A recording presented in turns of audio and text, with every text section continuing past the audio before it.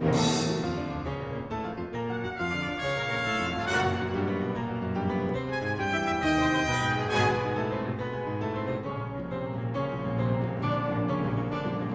was such a buzz around me, which was really nice, and I could tell people were getting excited, and then like pressure was going more and more and more.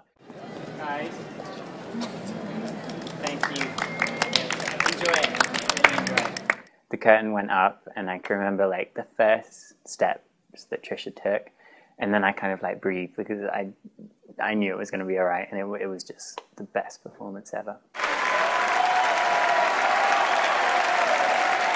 It's just really humbling to like see the performance and see like the incredible effort that all the dancers put into it, and you know, making something that is mine and giving it a whole extra life and bringing it into kind of a realm that I didn't think was possible.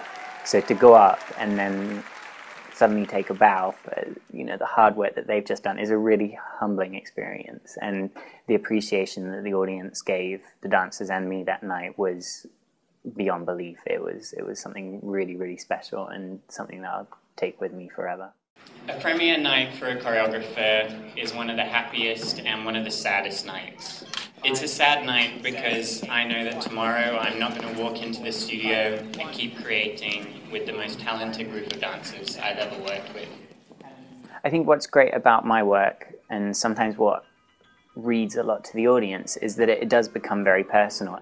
Because what shines through best is when you get something that is really tailor-fitted to someone, and in order to do that, it's nice to get to know the person a little bit, because then you know what they feel comfortable with, you know what their sense of humor is like, you know what they are as a person, and you know, being able to communicate to an audience is being able to show yourself and express yourself in a very comfortable manner. So it's rare that you get kind of across the board dancers that communicate and give input and are on the same page as a choreographer. That was what really struck me as kind of, wow, these guys must like do this every day. But knowing that you haven't, it was just more of a testament to everyone's passion and commitment and just a general intelligence with their dancing. It was really nice to get to know people, and you know, being in a different city and, you know, miles away from home, it's quite a daunting thing for anyone to just kind of be plonked in the middle of a group of people who already have a very tight-knit relationship.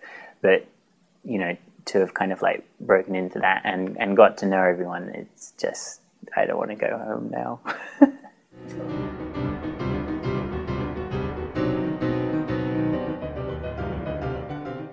I think this company really needs to be shown to the world because it has so much to offer, and I think last weekend really proved that you guys can elevate yourself to, you know, one of the best companies that are in the world today.